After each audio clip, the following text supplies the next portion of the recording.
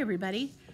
We are talking about how to draw, and one of the things I always teach people when we're talking about how to draw is we start looking at basic shapes. You know all about basic shapes, so we're going to talk about if we want to draw this airplane, it's a toy airplane, if we want to draw that, we're going to look at what basic shapes do you see. I see a circle here, so that's a basic shape. I see a triangle here, kind of a triangle here, circle, circle. We see kind of a circle here.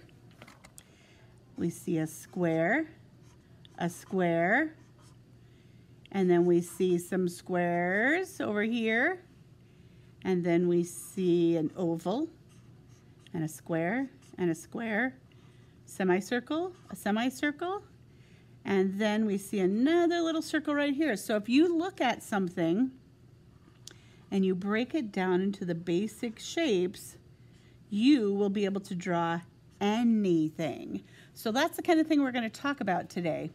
So if I look at, here's another airplane, but if I look at this puppy or this elephant, what else do I have here? Oh, Buzz and Woody. Again, we're just going to break them down into basic shapes. So let's look at this elephant, for example. If I look at this elephant, I can draw anything if I just think about basic shapes. So if I think about this elephant, I just think about this could either be a large oval. So on my paper, I would draw a large oval. And then I could draw maybe another oval here for the ear. So I could draw another oval here for the ear. I might draw another oval here for the head, and it's overlapping a little bit.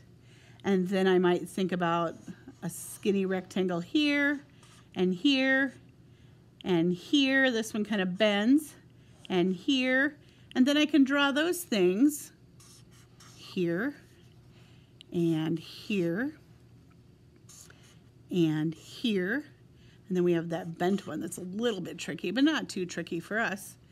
And then we can add in details like the tail, and we can add in a long rectangle here for the trunk. And then we can add in that detail of the horn and the circle where the eye. So we have basically an elephant drawn here. And if we did it with a pencil, we could erase some of those lines and add in some details. And we can add in these lines that show where the body goes, like a V or a triangle here to show that area. So see how easy that was to draw an elephant just by thinking about shapes. So now we're going to think about drawing some things using some shapes. And everybody's favorite is always the triangle, square, house. Easy.